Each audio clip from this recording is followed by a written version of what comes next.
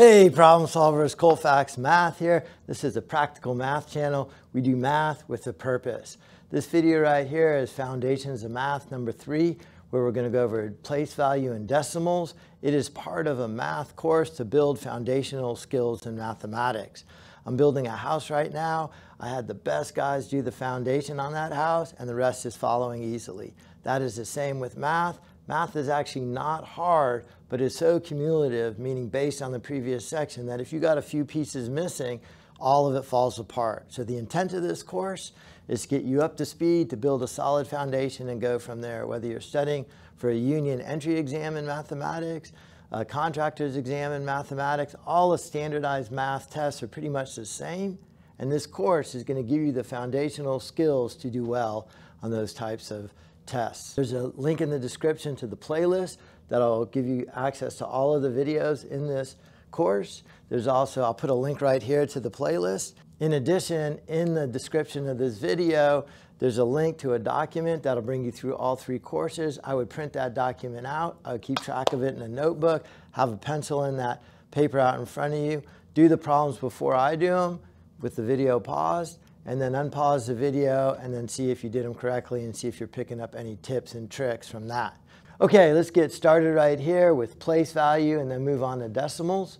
I have a number right here, 278 and 534 thousandths. So let's just kind of break that down a little bit and see what that means. This place right here is my ones place where the 8 is. This is my tens place where the 7 is, and the 2 is my hundredths place. Everything to the left of the decimal are whole numbers. To the right of the decimal are partial numbers. So this is my tenths place where the 5 is, so that actually means 5 tenths. You could reduce that to a fraction. 5 goes into 5 one time and a 10 twice, so 5 tenths is a half. This is my hundredths place where the 3 is, so this is 53 100ths. And then this right here is my thousandths place. So the 4 is in the thousandths place. So I could call this 0.534 or 534 thousandths. I could keep going in either direction. The one thing that's a little tricky is that this is the ones place on the left, but on the right it's a tenths place because that's 5 tenths. If I had another digit to the right, that would be the 10 thousandths, the 100 thousandths.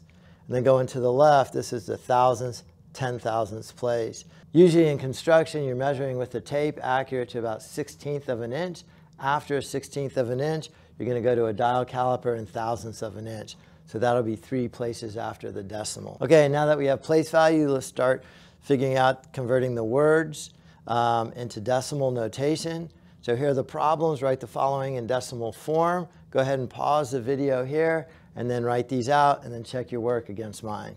Okay, 5 and 6 tenths. That and is a decimal place. So this looks like 5 and 6 tenths. All right, so it's going to look like that, or it's a decimal 5.6. 23 and, there's my decimal place, 23 and 32 hundredths. So tenths place, hundredths place. 145 and, there's my decimal place, 205 thousandths. So that's 205 thousandths of an inch. 340, and there's my decimal place, 1 thousandths. So that's going to be 001, and that's my thousandths place. Okay, convert the following into words. So I'm reading to the left of the decimal. That's 23. And this is my tenths, my hundredths, 45 hundredths. And 45 hundredths. 123 and 561 thousandths. And then lastly, number 7 here, 5. And I have 4 digits now, so that's 3,245 10 thousandths of an inch. All right, let's look at some rounding problems. So the direction round to the thousandths place. Again, this is the tenths, the hundredths, the thousandths. So we got to round to the thousandths place. This number is less than 5, so we're going to round down. So this is going to be 23.123 123 thousandths. Round to the thousandths place on this one, it's this one. Right there, the 8 is greater than 5, so I'm going to round up. So this is going to be 124.347. Then on this long number here, again, tenths, hundredths, thousandths, we've got to round to that number there. This is a 4, so I'm going to go round down. So it's going to be 9,856, whoops, 9,856 and 765 thousandths. Go ahead and pause the video, do these problems before I do them. Next, we're going to look at adding and subtracting of decimals. The key here is that we line up the decimal point. So I'm going to rewrite this, lining up the decimal point. So 452.4 and 23.3. So the decimal point is lined up perfectly there. I add straight down and get 7, 5, 7, and 4. I'll bring that decimal point straight down too. Quick check, 450 approximately plus 20, so it'll be about 470. I can see I have the decimal point in the right place. Next one, subtraction. Again, I'm going to write it down with the decimal points lining up. 59.4 minus 13.2. They line up perfectly here. 4 minus 2 is 2. Bring the decimal point down. 9 minus 3 is 6. 5 minus 1 is 4, and I have 46.2. Okay, the next one, this is to the tenths, and this is to the thousandths. I'm going to rewrite them again, making sure my decimal point lines up. 345.4, 684.231. I'm going to add those together. Decimal points lined up. No values here, but they're really the same as a 0. 0 and 1 is 1. 0 and 3. 4 and 2, decimal point comes right down. 5 plus 4, 9. 4 and 8, 12. Carry the 1, 9 plus 1, 10. And I have 1,029 and 631 thousandths. Number 19, I have 234 thou, 345 thou at subtraction. I line up my decimal place right here. I'm going to have to start borrowing on this one. So 4 minus 5, I can't do that. I have to borrow 10 from this. That makes this a 2, and this a 14. 14 minus 5 is 9. 2 minus 4, I can't do that, so I got to borrow from here. That makes this a 1. Now I have 12 minus 4, 8. 1 minus 3, can't do that. I have to borrow from here. That'll make that a 7. 11. 11 minus 3 is 8. Decimal point comes straight down. 7 minus 5, 2. 10 minus 3, well, I can't really do 0 minus 3, so I'm going to borrow from that, making that a 0, making this a 10. 10 minus 3 is 7, and I have 72 and 889 thousandths. Now, with multiplication and division, I got to keep track of how far over the decimal point is. So here it's over 1 place, here it's over 2, so the answer is going to be over a total of 3 places. I could write this down either way. This times 25.4 or 25.84 is going to be the same thing. So I'm going to write the one with more digits on the top, 84.23 times 25.4. I don't line up my decimal place. That's only for adding and subtracting. Here I keep track of it. So now I'm going to multiply that 4 through here. 4 times 3, 12. Carry the 1. 8 plus 1 is 9. 4 times 4, 16. Carry the 1, 32 plus 1, 33. I have a little placeholder down here. Next, I'm multiplying the 5. 5 times 3, 15. Carry the 1, 10 plus 1, 11. Carry the 1, 20 plus 1, 21. Carry the 2, 40 plus 2, 42. I got 2 placeholders here. I'm going over 2. Change colors. 2 times 3, 6. 2 times 2, 4. 2 times 4, 8. 2 times 8, 16. I'm going to add all those straight down now. 2, 14. Carry the 1. 7, 8, 14. Carry the 1. 4, 5, 9. 5 and 8 is 13. carry the 1, 11, carry the 1, 2.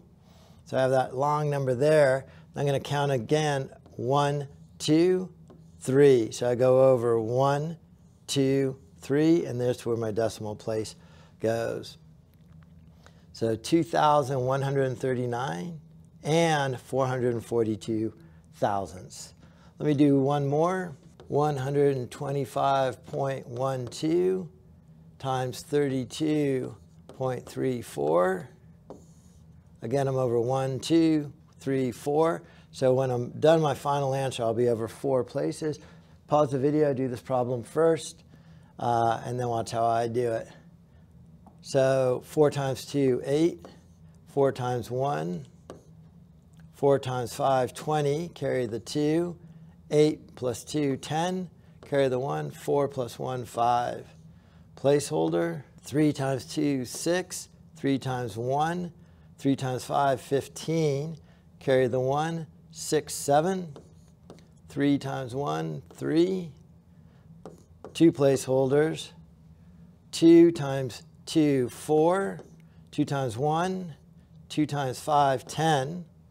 Carry the 1. 4 plus 1, 5. Then 2 times 1, 2.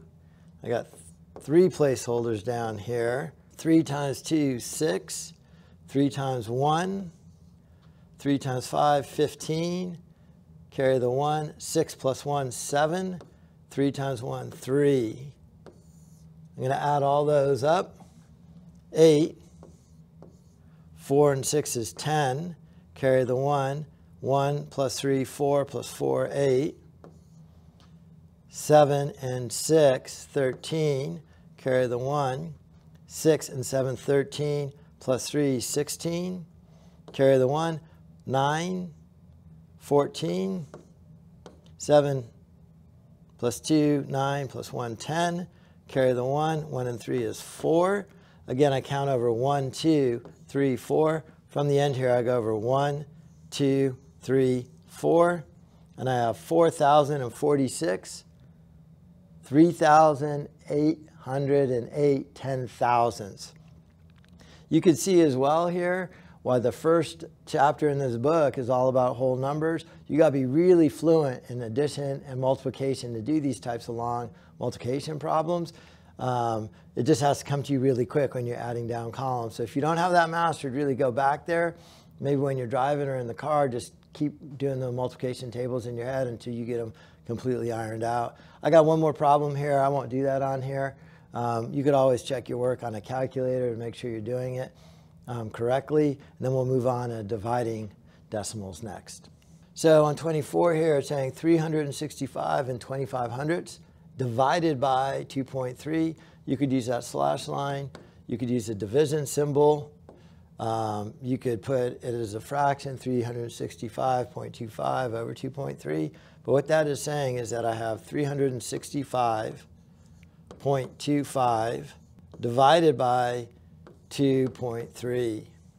So the way I do this is I take all of the decimals out of the number going into this. So I'm going to push that thing over one place to make it 23. Because I'm pushing this over one place, I'm also pushing it over one place right here. So I put my decimal here, and then it travels right up there. And that's how you divide with decimals. So then 23 goes into 36 one time. 23. 6 minus 3 is 3. 3 minus 2 is 1. Bring down that 5, 135. 23 goes into 135 6 times. And that'll be 120, 138. No, it's going to go in there 5 times. So it's going to go in there 5 times. 5 times 20 is 100. 5 times 3 is 15. So I have 115. 5 minus 5 is 0. 3 minus 1 is 2. So I could see that's less than 23. I'm going to bring that 2 down. And then 23 goes into 202 probably 8 times. Let's just double check that. 23 times 8. 24, carry the 2. 16, 17, 18. 184 to 202 is going to be 18, so that's going to work. So it goes in here 8 times. 23 times 8 is at 184. 202 minus 184. 2 minus 4, I can't do that, so I got to borrow from this 20 right here. I'm going to make that 20 a 19 and make that a 12. 12 minus 4 is 8. 19 minus 18 is 1. So I bring down the 5 right here, 185. I can see it's going to go into there 8 times again. So that's going to be an 8. 8 times 23 is 184.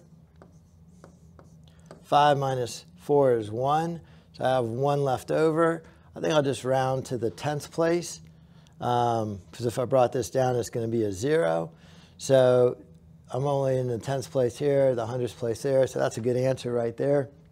158.8. You could always check your work with a calculator. Almost all these standardized math tests, you're not allowed to use a calculator, so you need to know the long multiplication, long division. Go ahead and practice on that problem right there. Check your work with a calculator. If you're new to the channel, think about subscribing. I appreciate you watching. I'd really love to hear your comments below. If you have any questions at all, please post them in the comments.